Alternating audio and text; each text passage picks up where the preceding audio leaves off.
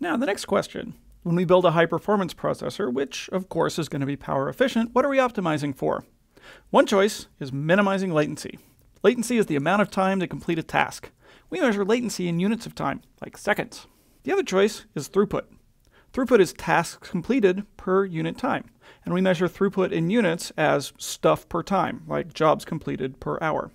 Unfortunately, these two goals are not necessarily aligned. In America, if you have a driver's license or a car, you've had the unfortunate opportunity to visit a government office called the Department of Motor Vehicles. If you're not from America, you've probably visited something like it, so in your head, when I say DMV, substitute your favorite government office. When you visit the DMV, it's a very frustrating experience. You wait in lines a lot.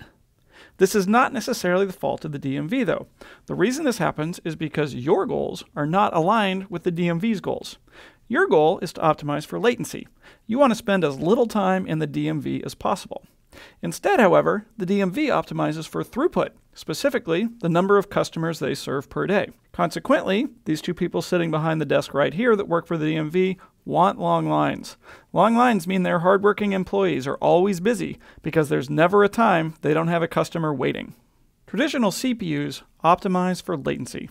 They try to minimize the time elapsed of one particular task. GPUs instead choose to optimize for throughput. This is a fundamentally different approach, and one that is aligned with technical trends in the computer industry.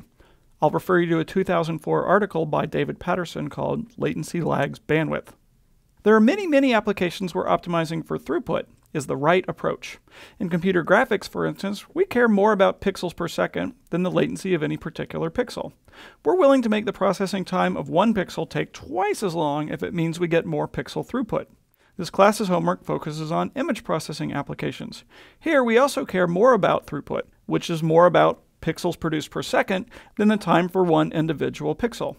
Image processing applications are a perfect match for the GPU, which is why we're so excited about using them as a driving example in this course.